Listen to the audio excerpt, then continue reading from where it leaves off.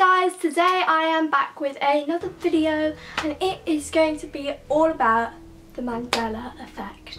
This is like a conspiracy that loads of people have heard of, but I thought I'd bring some new ones to the table. So yeah, if you wanna be freaked out, then carry on watching. First effect is about Mickey Mouse, okay?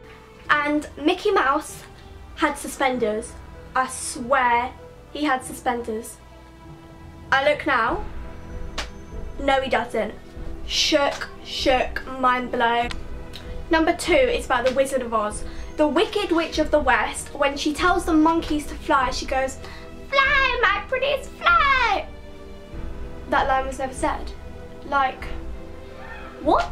I am such a big Wizard of Oz fan, and I can hear her in my mind going, "Fly, my pretties, fly!" And it's on like t-shirts and stuff as well.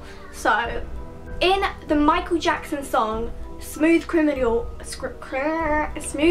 he goes, "You've been struck by a smooth criminal." That's what everyone knows as the line, okay, yeah? No, it's you've been hit by a smooth criminal. And if you listen to loads of covers, it's you've been struck by a smooth criminal.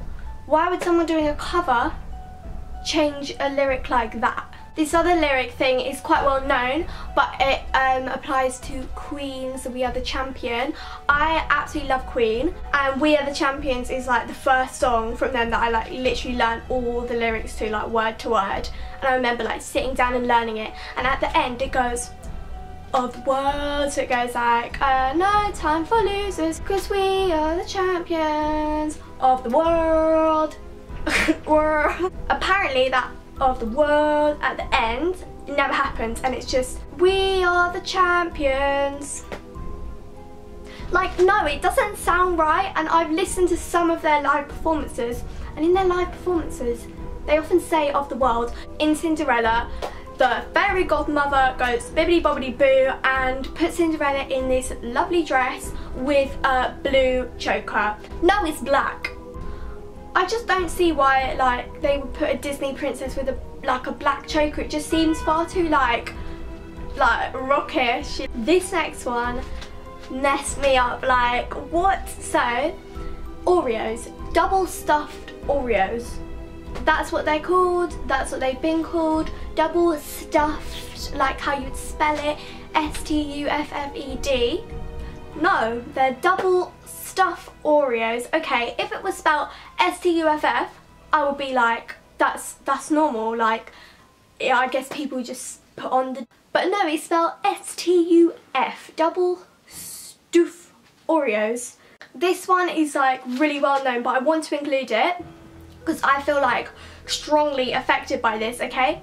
Snow White, what is the famous line the Queen says in front of the mirror? "Mirror, mirror on the wall, who's the fairest of them all?" Wrong! It's "Magic mirror on the wall, who's the fairest one of all." I'm the biggest Disney fan, and I can picture me sitting down as my 3-year-old self in my Snow White dress that I had. "Mirror, mirror on the wall, who's the fairest of them all?" Like, just what? And if you watch it in other languages, it translates as "mirror, mirror," and in the original book it's "mirror, mirror." Next is about the Monopoly guy. Monopoly was like my favourite board game, and it still is. But the guy, he has a monocle. He has a monocle on his eye. I remember it like that, and now I look and he doesn't, and it's ruined Monopoly. Soon we're gonna look at it and it's like, you thought it was Piccadilly, but it's actually pickled onions. Like, no, what? Okay, the Fruit of the Loom is like a kind of, I don't know, clothing brand, I guess, like clothing mate. I remember the logo having a cornucopia, that's what they're called? But no, the Fruit of the Loom logo has no cornucopia, it's just fruit. Sorry, what?